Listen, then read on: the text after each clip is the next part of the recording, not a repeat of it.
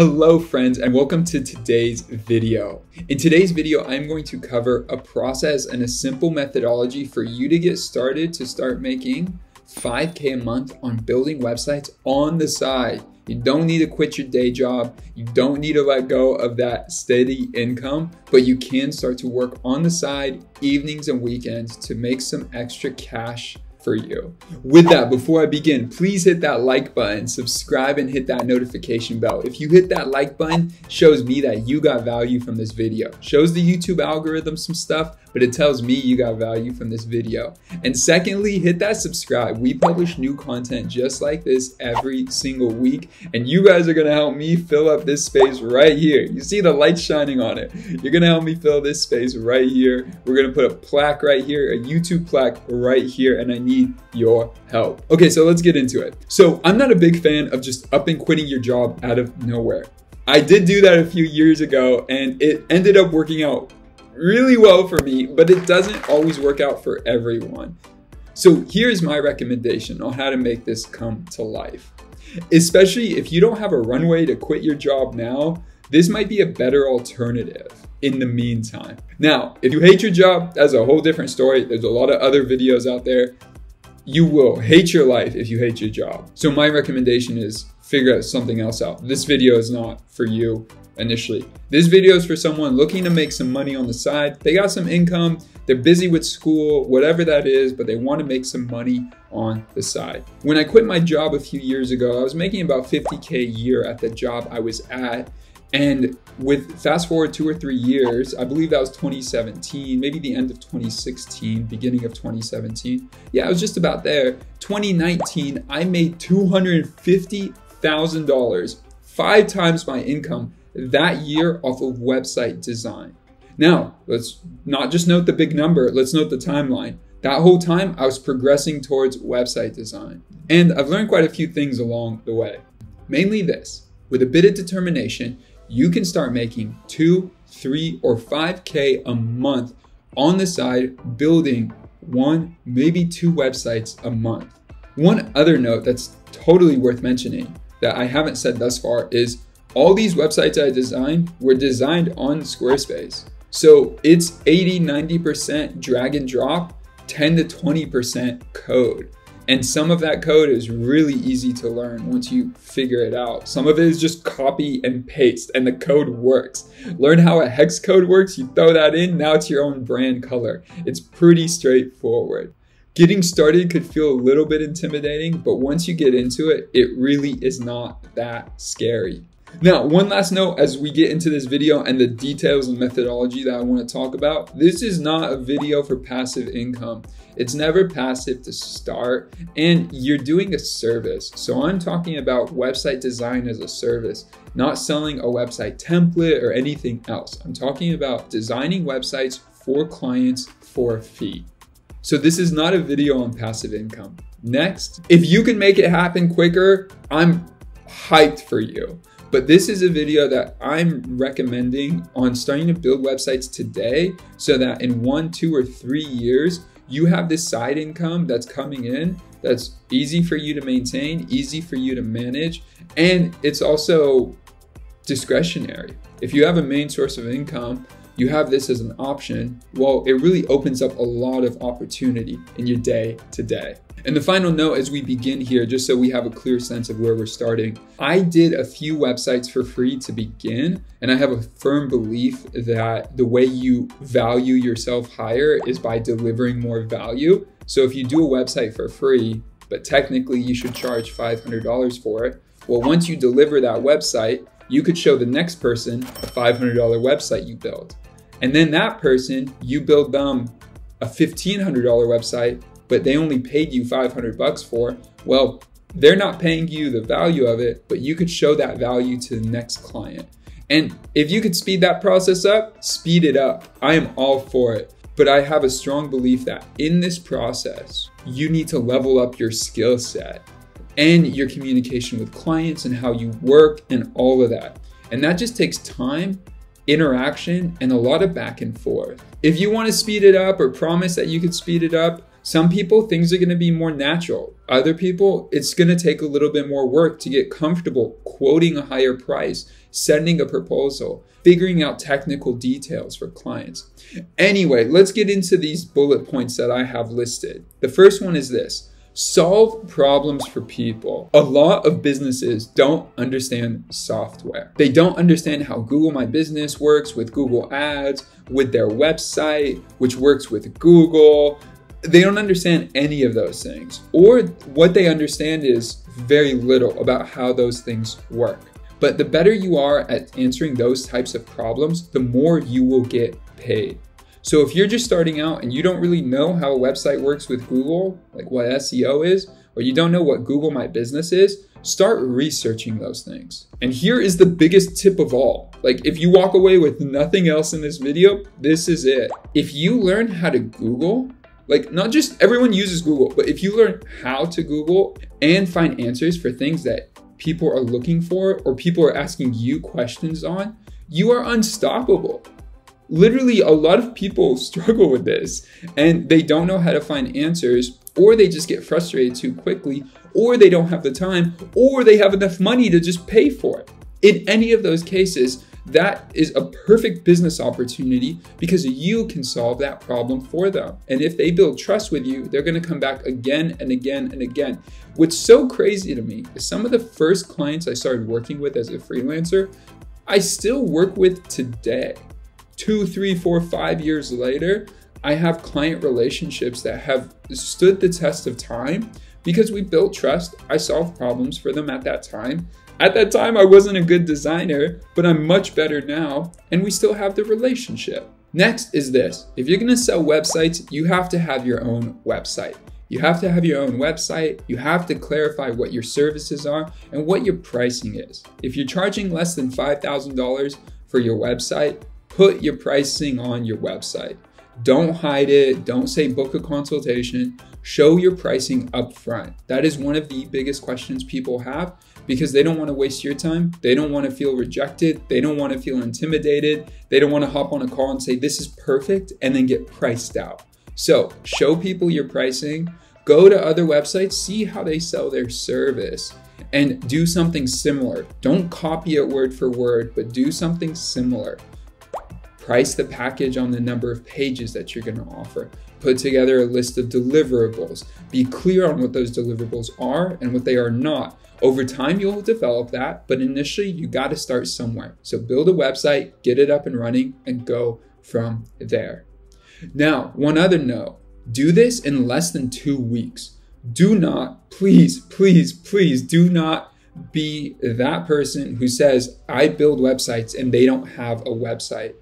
Also, get your site up and running. I know some people who have really ugly websites, but they make a lot of money doing web design.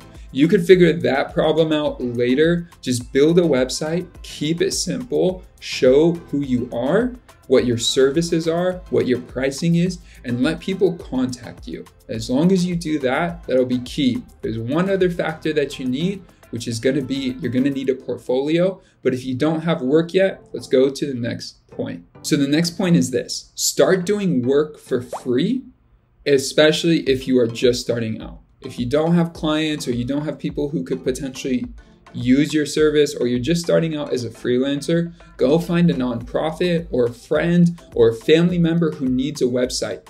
Can it be the most irritating and frustrating process of your life? Yes, doing that is so annoying sometimes. It's actually my least favorite preference, especially for like the family and friends thing of building a free website for them. But what I do see to be very valuable is build it for a non-profit. I built my first website for a nonprofit in Southeast Asia. It ended up doing them a world of good, and it's what got me started on Squarespace. And then I ended up building a website inside my company at the time where I was working, which got me even more comfortable with Squarespace. I was getting paid to learn, which was cool.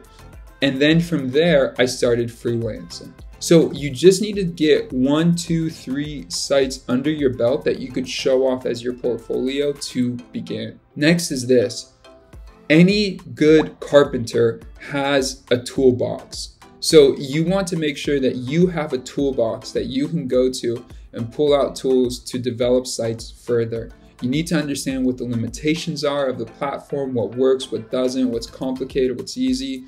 Some of that just comes with time. But alongside that, you do want to make sure that you have a toolbox of tools. Check the link down below. There is a link to my toolbox for building Squarespace websites that if you're going to try to become a designer, this toolbox is free. This toolbox is a great resource of all the different services, companies, to pick colors, to design logos, to get icons, all that stuff. This is my toolbox that I use. All the tools that I love for building Squarespace websites. Next, this one is very specific and it was something that helped me a lot. So it might not help you, but this one really helped me. You need to learn how to do phone consultations, especially if you want to charge more. And the place to learn this, the best place, and it's absolutely free, is on YouTube. Search The Future. There's no E at the end, it's The Future. Chris and his team do an excellent job. Chris himself does an excellent job talking you through pricing. What I learned that was one of the most beneficial things for me was getting to the point where I don't quote. At a certain point, you have to hit a certain number, but I don't quote ever first. I always ask the client, what budget do you have in mind for this project?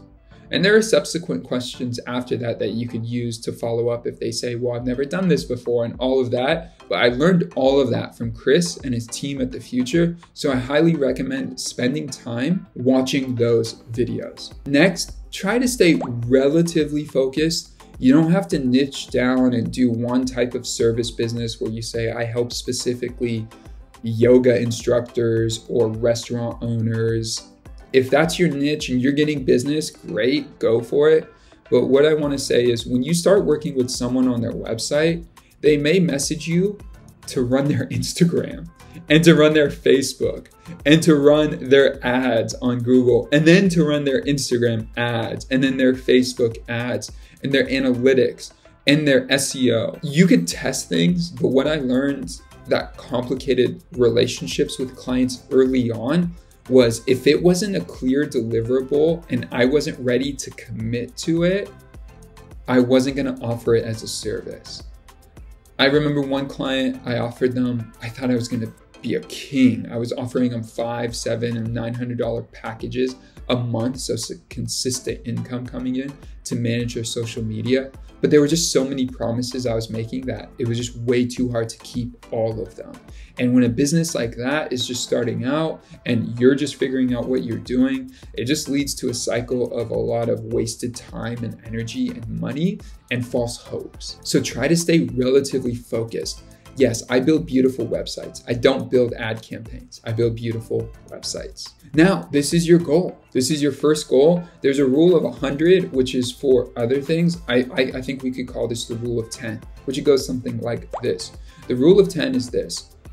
Build 10 websites before you ask any questions or try to change anything or try to charge a lot more. Build 10 websites, build a rapport, get really good at the process before you decide any major shift or change. It's really easy to get frustrated on website number 2 before you get to website number 10 and quit or try something different and then keep going and going in a vicious cycle of just trying things out but never really committing. When I started filming videos on YouTube, I told myself I just need to get to 100 videos. I don't care what I talk about. I don't care what the video is about. I need to record and publish 100 videos before I decide what's next. And honestly, I'm at just about 100 videos and I am so impressed with the skill set that I'm developing and where things are headed on the channel and what I'm doing. Do I have 8 million subscribers? No, but I feel so much more confident behind the camera and where things are going on this YouTube channel. And I know there's so much more room to grow. Now I'm just talking about myself. I'm gonna stop now, but it's one of those things, set a rule and just don't ask yourself that question again. I think there's a quote by Michael Jordan. I made the decision once and I never had to think about it again.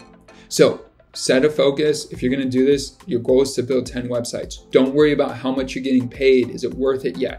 Once you have 10 websites under your belt, you're a lot more reputable and there's a lot more behind your word than when you had 1 or 2 or even 4 websites. Final point here. From here, this is where you start to really do the marketing. You have a website, you've done these other things, you have a general sense of where you're headed, you've created services. Now start telling family and friends.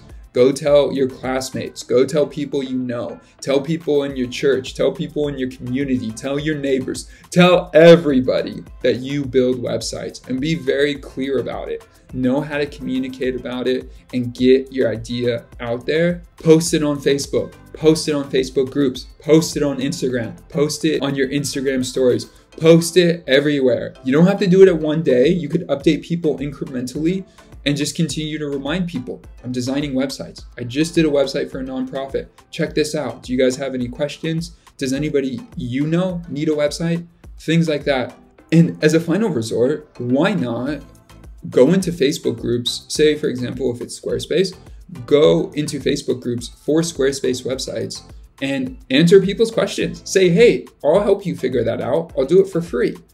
And you start solving problems, showing your face around, you start getting put into a position where you can find new business. When I started and really started gaining traction, I got my traction through running Google Ads.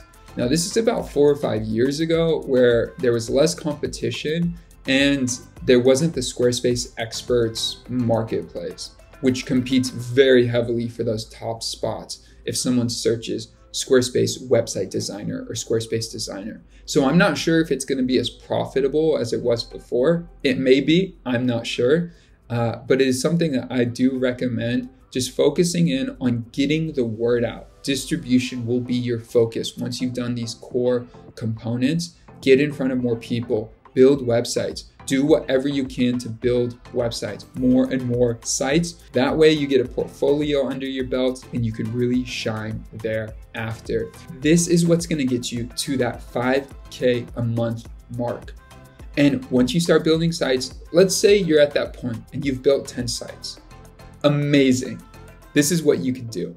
So you could start charging 2, 3, 4, 5, 6, 7K a website.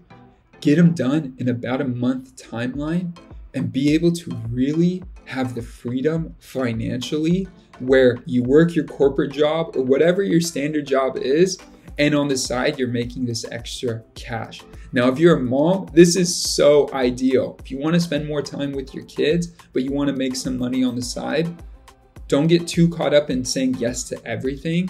Focus in on 1 or 2 projects at a time. Be very clear about what your schedule is and how your schedule works. And a lot of people respect that. If you could deliver value, you follow deadlines, you will be in ideal shape. So if you're looking to make an extra 5K a month on developing websites, check out the resources down below.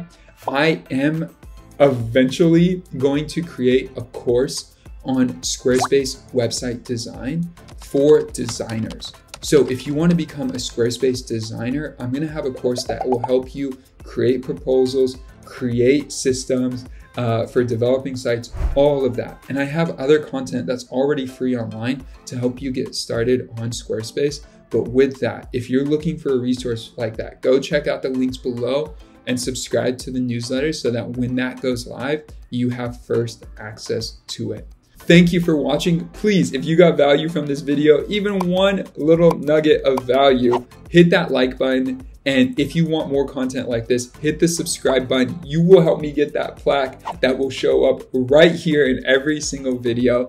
And I appreciate you. Thank you for watching, and I will see you guys in the next video. Peace.